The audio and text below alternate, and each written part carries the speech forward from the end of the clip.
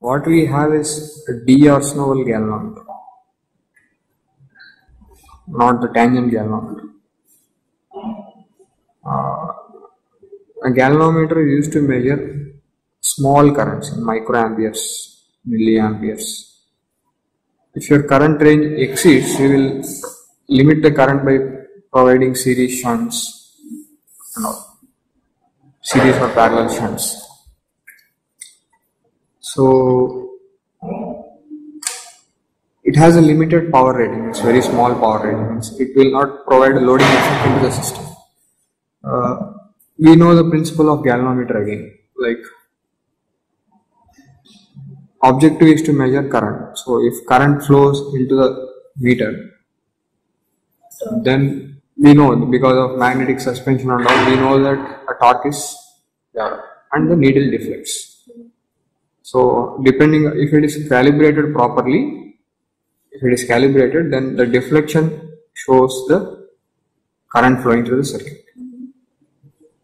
But if you go to a manufacturer or some shop, and if you ask for a galvanometer, what will he say? First question is, what are your requirements? Then you will say to him, this should be my time period. This is the external resistance I can add to make the system critically damped. For that, I also need to have a knowledge of coil resistance. And this should be my sensitivity. Sensitivity is what? Like, sometimes it is only detection, sometimes it is measurement. I am expecting this much amount of sensitivity in this particular range. Sensitivity. Operation constants. If I tell this to him, then he will calculate by using these relationships. He will calculate the displacement constant. Displacement constant is NBA. We know how much displacement it will get. So he will calculate it, and from that he will come to know what should be his number of turns, what should be the area of cross section, and what material he should use. And second one is your spring constant. From this he will come to know what type of spring, what should be my spring. And finally, moment of inertia, J.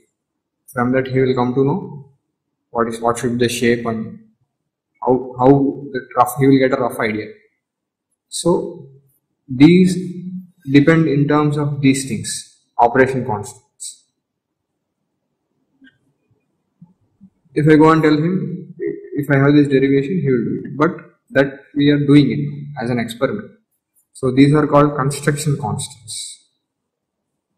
So same thing, the differential equation corresponding to this particular electromechanical system is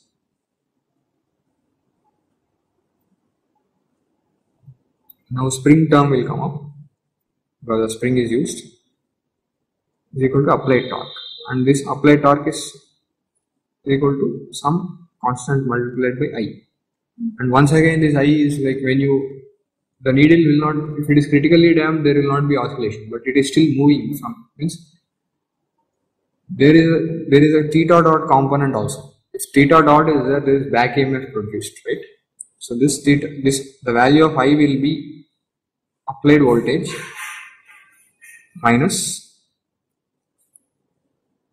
that theta dot multiplied by the same constant G.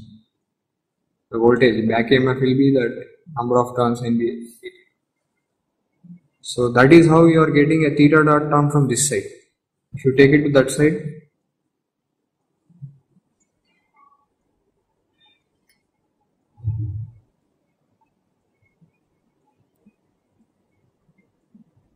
plus G square into theta dot plus K theta.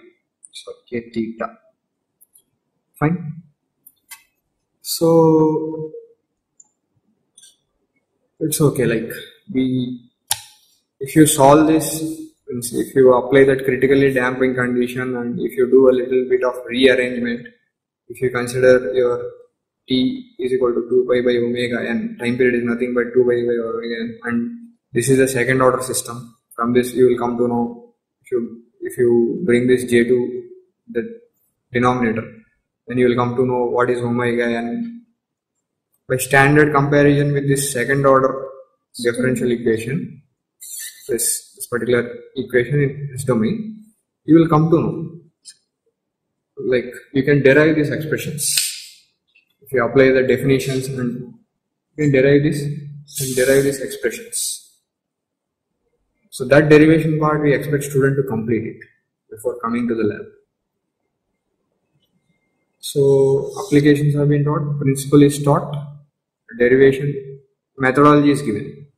So when it comes to doing the experiment quickly, because we have a time constraint here, this will take usually 3 hours because we have frequency response also. One page is missing. There are 2 circuits you have to make. In one case, the galvanometer external resistance is in series with the galvanometer, and in the second case, the external resistance is in parallel with the galvanometer. So we require figure 2 only once. We need to do only once, and we need not have any knowledge of the previous parts A, B, and C. We only require figure 2 only. We need to, in order to determine the critical external resistance for critical damping of the galvanometer, only then you require figure 2. So the smart way of doing this experiment is, after knowing all these things, if you start with this figure 2, then you need not reconnect. Suppose initially if you go and do figure 1, after you will go in a systematic order and you will reach here, then here it is figure 2 is this. You will change the connections. Once again what happens is, for the next thing you are going to use figure 1 only. Figure 1. So you will unnecessarily lose time. So the smart way to do is, first do figure 2, find out this RS, external resistance, to make the system to be critically damped. Then go for figure 1, you will not do it, you will not remove it. That is how you will save time. And there is a little change in this particular circuit, like it should be drawn like this. P, Q. The variable part should come from here, and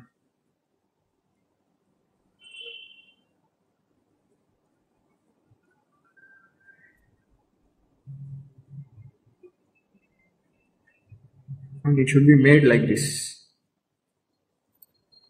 This is the only difference what I am trying to spot. That's variable resistance. Variable resistance. The connection should be made like this. Because if you drop this connection, what is happening is, the loop is not getting complete. It is creating some instability. The loop will not.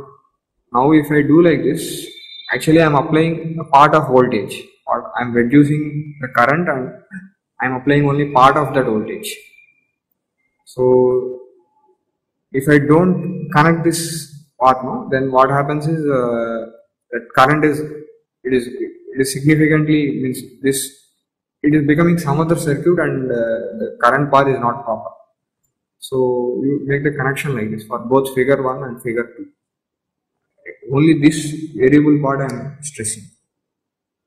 Remaining things are same. This K3 is used for safety purpose. You have done this experiment in your previous semester.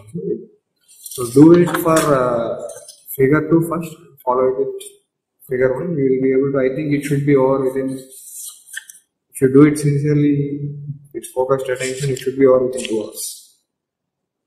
Most of the times I see, like, the another thing is, this figure is another miss. It should not be given, it need not be given. Because when people try to measure this without studying what it is done, it is theta 1 minus theta f. So no need of theta 2. They had some difficulty in measuring theta 2. So what you need to find is theta f. Only here you will do theta 1 and theta 2. Here theta 1, first peak overshoot.